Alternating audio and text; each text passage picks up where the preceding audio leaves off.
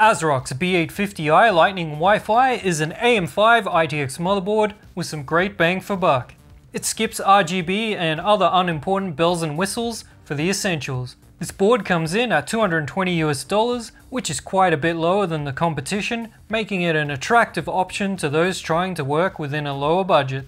We're going to test the B850i Lightning with AMD's flagship Ryzen 9950X3D CPU, but before that, let's see what you get for the money. In the box, you'll find Wi-Fi antennas, 2 SATA cables, a thermistor cable for measuring temps at its endpoint, and 2 screws for the M.2 slots. The I/O shield is already pre-installed.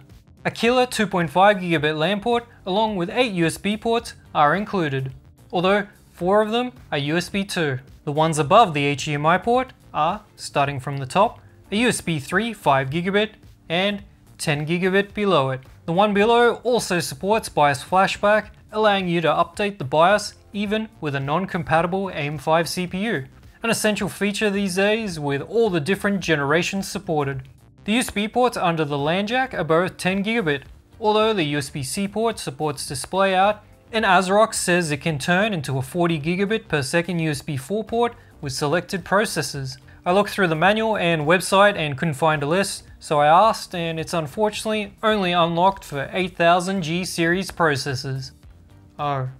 Finally, we have SPDIF, microphone and audio jack, BIOS flashback button, and the antennas. Wi-Fi is handled by a MediaTek Wi-Fi 6E card. DDR5 memory support is rated at 8200+, which I find to be very optimistic. But I didn't have a higher kit to test. I was sent a 6000 kit for this review. The VRM is a 10+1+1 power phase, which is good for the dollars, and comes with a decently sized heatsink. A steel reinforced Gen 5 X16 slot is included, which runs at full speed using 7 and 9000 series AM5 processors. With the 8000 series, the speed halves or less depending on the CPU. It's a similar deal with the M.2 slot. It's a Gen 5 X4 with the 7 and 9000 series, but drops with the 8000 series. The M.2 slot on the rear is Gen 4 X4, and a couple of SATA ports are also included. For front I/O, there's a USB 3 and USB-C header. Audio is handled by a Realtek ALC1220.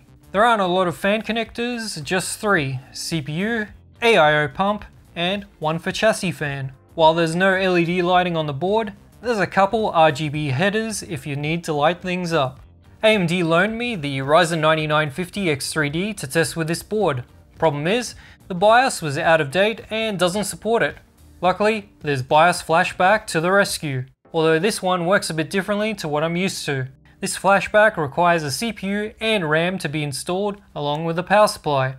Put the correct files on the USB drive, rename it, and hold the BIOS flashback button for 3 seconds to get it started. The whole process was straightforward and worked fine, and now we're going to test it with 32GB of G.Skill DDR5 6000, a Phanteks 360mm AIO liquid cooler, and a Samsung 990 Pro M.2 NVMe SSD. Powering it all is a Thermaltake ToughPower 1000W SFX power supply. Oh, and just a heads up, I primarily cover mini PCs on my channel, so that's mobile CPUs instead of desktop. I thought I'd add some of the higher end chips into the chart as a comparison point, since I don't have the data for desktop CPUs. In Cinebench single core, the 9950X3D takes the top spot. I checked this against the CPU Monkey results, and it's spot on. Interestingly, the HX370 mobile chip isn't too far behind. In multi-core, the 9950X3D soars past the mobile chips. This is a pretty good score, slightly behind the CPU Monkey result, which is 42,871. Their score is around 3.5% better. It's not the best multi-core result, but not far off it. In Geekbench single core, the 9950X3D smashes past 3000 and is far ahead of the rest, as it is in multi-core. The 7945HX may have the same number of cores and threads, but the higher power limit, 3D V-cache, and so on make a big difference for the desktop chip. AMD does include integrated graphics with this processor, which is very basic, but useful when you need to troubleshoot or don't have a graphics card lying around.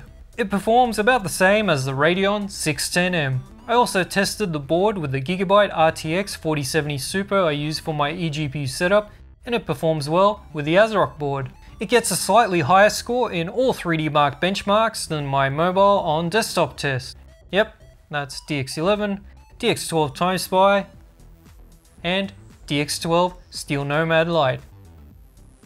So, we're all good there. Idle power draw for the system from the wall with integrated graphics was 50 watts, and that jumped to 108 watts with the RTX 4070 Super. Maximum power draw shows the 9950 X3D chugging quite a bit of power under load. It maxed out at 282 watts and 445 with the RTX 4070 Super. I kept an eye on the VRM temp and it maxed out at 90C, which is fairly high, but it can handle up to 110C, so if you're planning to use the flagship CPU with this board, it would be a good idea to make sure there's some airflow going past the VRM. With the Fantex 360mm AIO on an open bench, the CPU maxed out at 85C at 21C ambient. Mashing the delete key on startup will get you into the BIOS. There's an easy mode which has the essentials on the one screen. The advanced mode has the overclocking options,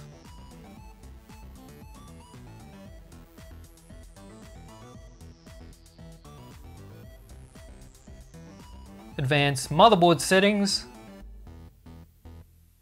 and in the tool tab, you'll find instant flash for updating the BIOS. The auto driver installer pops up on a new Windows install and is very useful for getting the drivers needed as soon as you connect to the internet. Hardware monitor has the fan tuning options, including the Fantastic tool where you can manually specify the fan curve visually, and well, that's about it. All the essentials are covered. Alright, so we've looked at ASRock's Phantom Gaming B850i Lightning Wi-Fi motherboard in detail. What a mouthful. Let's go over the pros and cons.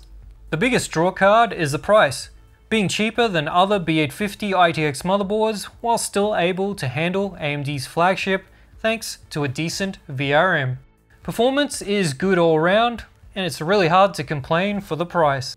That being said, there are some cutbacks such as the lack of steel reinforced RAM slots, no Wi-Fi 7, and no USB 4 unless you're running an 8000G series CPU. ASRock's B850i Lightning Wi-Fi is my type of motherboard, being a cheaper option with features that aren't necessary for most.